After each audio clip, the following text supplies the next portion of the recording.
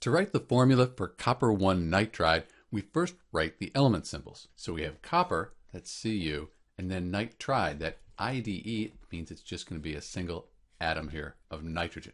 So we have CuN.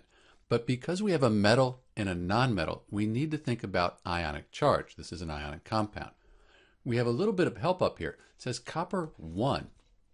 That 1 means we have a +1 ionic charge on the copper. This is a transition metal. That's how we know what the charge will be.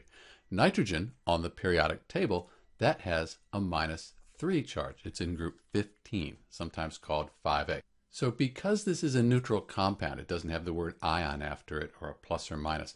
Because this is a neutral compound, these all have to add up to 0. We need a net ionic charge of 0 for the compound.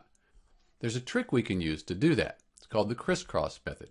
We can move the 3 down here and the 1 over here. We don't write the 1 by convention, get rid of the charges. So this is the formula for copper 1 nitride. Let's check our work on this. We said we had copper 1, so +1, and nitrogen -3. So we have 1 times -3 here, 3 times +1 +3. These two numbers, they add up to 0. So this is the formula for copper 1 nitride. And this is Dr. B. Thanks for watching.